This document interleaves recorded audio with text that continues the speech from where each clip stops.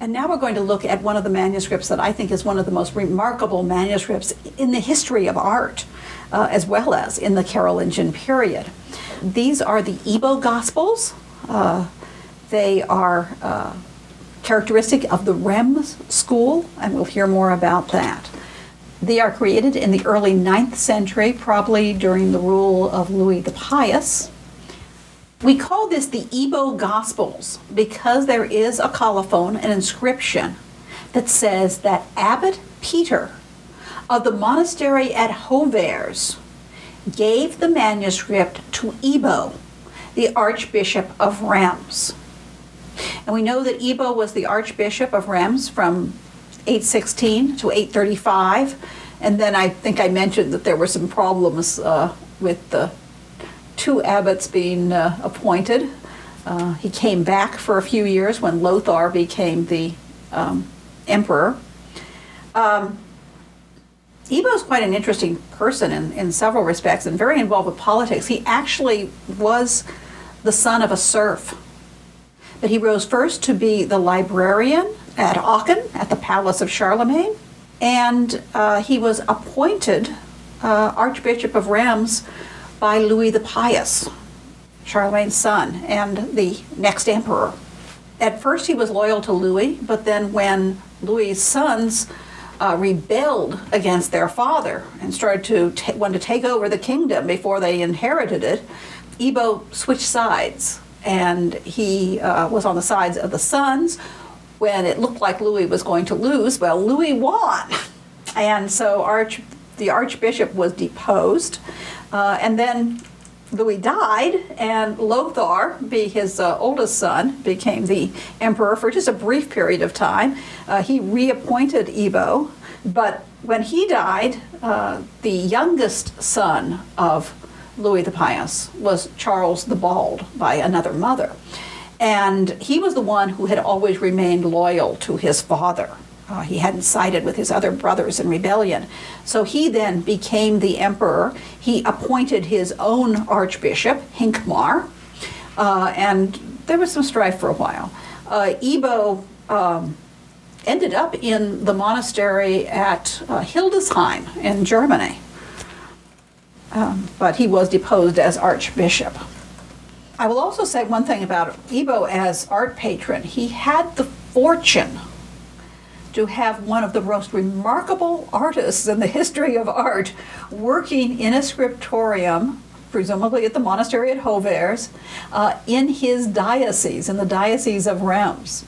And so because of that, people who are, not just Carolingian scholars, Carolingian historians, but people who are interested in art do know the name of Ebbo, and if they know nothing else about him.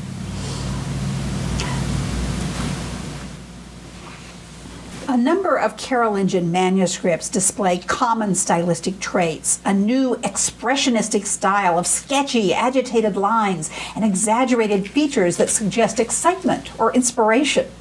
The bodies are often hunched over with the enlarged hands gesturing. And you also see the repetition of animated lines and zigzags, both in the contours of the figure and in the folds of the drapery and in the hemlines. And these draperies often appear to wrap the body. These illustrations seem to be based on lost classical and or early Christian manuscripts that probably had a breezy, painterly style that translated into these animated lines. In other words, taking it from a kind of painterly impressionism and wedding that to dynamic linearism. Now, we've said that this inscription tells us that this was created at the monastery, or that Abbot Peter at the monastery of Hovers gave the manuscript to Ebbo. Presumably then, it was created at the monastery at Hovers. We do not know who the artist was. I'm going to call him the Ebbo master. But this is this very distinctive style, which was extremely influential. And so we believe that it was produced at the monastery of Hovers in the Reims diocese during Ebbo's episcopacy. So just a general date around 820, plus and minus. And this style, in the first edition of medieval art, Jim Snyder said that the Rem style was a fountainhead of dynamic linearism and was an influence on future art. And we're going to look at two works from the same monastery because of the style. One is the Ebbo Gospels, and the other is the Utrecht Psalter. The same hand, whom I'm calling the Ebbo master, also appears in the Utrecht Psalter, along with some other hands that seem to be related. You may remember that when we were talking about the Vienna Genesis, I said, remember those styles of trees, remember those umbrella trees, because I knew this was coming up and I wanted to show you this detail. So back in the 6th century Vienna Genesis, a very classicizing manuscript, presumably copied from an early Christian manuscript. And here we also have another version of the umbrella tree, as I'm calling it, in the Ebbo Gospels. So presumably copied from or adapted from late antique, early Christian manuscript models. And you can see, because this is blowing up, I mean, many, many times, you can see the actual paint strokes and the repetition of the curving lines that just gives this dynamic quality to the Ebbo master's work. And at the top of the hill behind the evangelist Saint Matthew, we see these little classical temples. And they look like very free, sketchy versions of classical temples that we actually do find in Roman frescoes. So he would never have seen this Roman fresco, I'm sure, but as you can see, here's these little temples in the background. And they do bear a relationship. So we're assuming that these are in manuscripts that he has seen, and he's adapting them to his own personal style. Now, I'm going to show you this manuscript page with the Coronation Gospels, St. Matthew. And those will illustrate the relationship of the Ebbo Gospels to the Palace School. In other words, we think that what it is that they have a common model. And I might point out, as much dynamic linearism is in the Ebbo Gospels, we also see some illusionism. We see drapery lines that wrap the body. We see the figures that turn in space. We see shading and light and dark.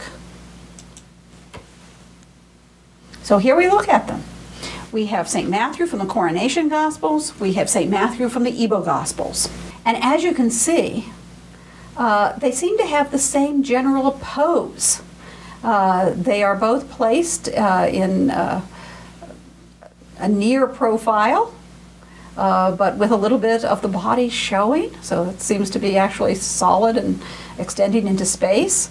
They are focused on their writing. They're both holding this horn, which would have contained ink, used as a, and so we think that they probably had a common model. Now, by the episcopacy of Ebbo, started in 816, Charlemagne would have already been dead, and the Coronation Gospels would have been presumably buried with him. So it would be unlikely that the artist had seen the Coronation Gospels. But we do think that there probably was a common model, and that that's where the similarities are coming from. Here we're looking close up, and you're starting to see some real differences here. There's more line in the Ebbo Gospels, and the line is, I want to almost call, it's not really scribbly, it's, but it's very free, it's sketchy, it's very sketchy. And you can see that the hair, instead of this close-cut, smooth, Roman-like hairdo, the Ebbo Gospels, St. Matthew has hair that almost looks like snakes. It's twisting and writhing and very animated. The shading on his face is made up of parallel strokes. And yes, he's got shading, but you also notice how big the eyes are. There was a focus on the eyes with the Coronation Gospels, But look at those eyes in the Ebbo Gospels. They're huge. Someone's called the eyebrows, they look like caterpillars, he says, climbing up. And they seem to really bug out as he's looking at what he's going to be writing on the page. He's really focused. You can see that the hands derive from hands that are very similar to the coronation Gospels, but they have a dark outline around them. And then the fingers are elongated and sort of exaggerated. And this really makes us focus on the page. It also suggests sort of the frenzy of divine inspiration. We see divine inspiration suggested by the style itself, the agitated line, the snaky hair, those large eyes, and exaggerated fingers. Wow. And we've already said the energetic lines wrap the body. They convey the excitement. If you look at the back, you'll see that it's almost a sort of zigzag contour, and that the hill behind him is made up of curving lines. The hem of the garment falls in, once again, sort of zigzags that are very energetic. The whole thing suggests divine illumination. And there is a detail of the angel. Very, very sketchy. He's really transparent. He's a symbol of St. Matthew. He's holding up his scroll. He's there to provide inspiration to the author, but the author is focusing on what he's writing.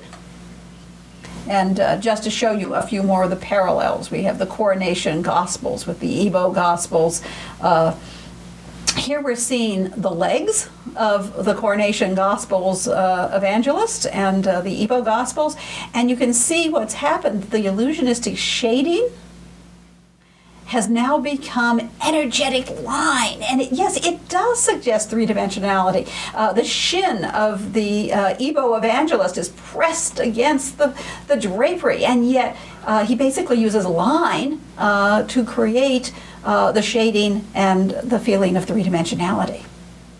And here's just an example of the Aachen Gospels, where you have that three-dimensionality and illusionism and how it's been transformed in the Ebbo Gospels.